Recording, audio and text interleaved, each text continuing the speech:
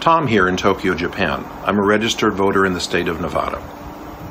I'd have to say that I'm not voting for Donald Trump this year, even though my loyalty to the Republican Party began at the age of 18 when I first registered to vote.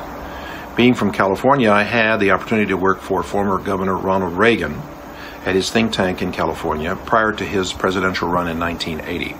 Around that time, I also served 3 years for a Republican congressman in Southern California.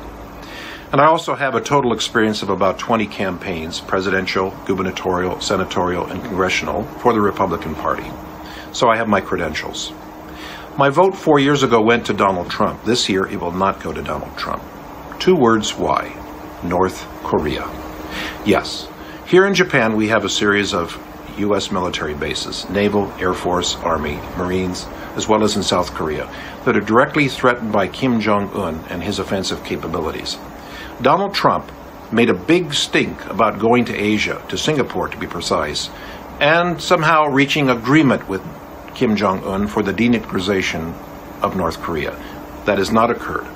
There hasn't even been an inventory of their productions, or their sites, or their plutonium, and they've also embarked on a series of dangerous short-range and intermediate ballistic missile launches into the Sea of Japan incessantly for the last 14 months, threatening our troops here in Japan and in South Korea.